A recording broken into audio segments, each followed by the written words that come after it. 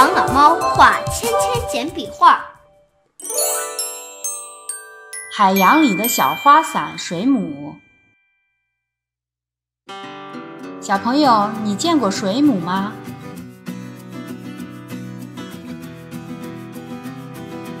水母是一种非常漂亮的水生动物。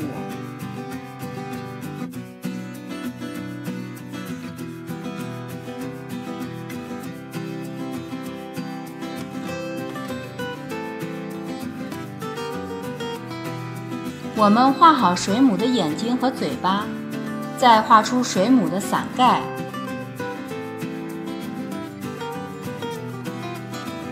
伞盖下沿画上花边儿。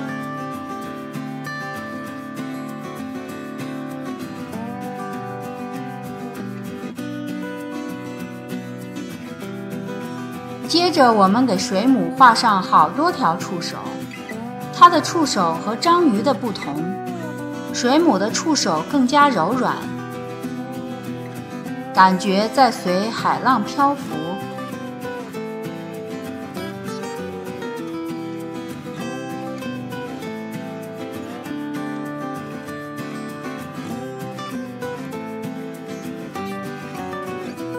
水母的身体主要成分是水，并且由内外两层组成，两层中间有一个很厚的胶层。这个胶层不但透明，而且有漂浮的作用。它们在运动时，利用体内喷水反射前进，远远望去，就像一个个小圆伞在水中跳舞。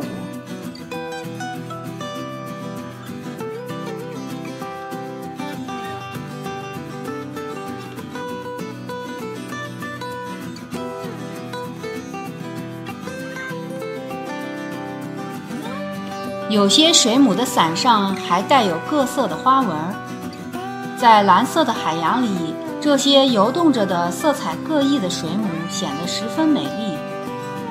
水母的种类很多，形态各异，小的只有几厘米，而大水母的伞盖直径可达2米呢。从伞盖下面长出一些须状触手，触手有的可长达20米到30米，相当于一条大鲸鱼的长度。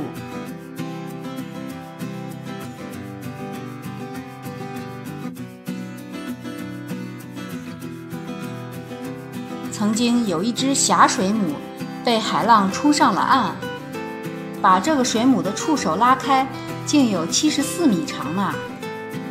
水母都是食肉性的，喜欢吃浮游生物，小的甲壳类、多毛类，甚至是小的鱼类。水母虽然长得美丽温顺，其实非常凶猛。水母一旦遇到猎物，从不会轻易放过。纤纤简笔画，快快加入我们吧！